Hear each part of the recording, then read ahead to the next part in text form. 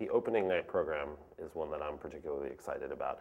First of all, because Debbie Voigt is going to be singing, and she is really at the height of her powers right now, and I can't wait to do Salome, the final scene. It's a perfect piece for her, and it's a perfect piece for the orchestra, and it's a wonderful, exciting, thrilling, intense way to end an opening night gala. The other pieces she's singing are also epic and thrilling and dramatic.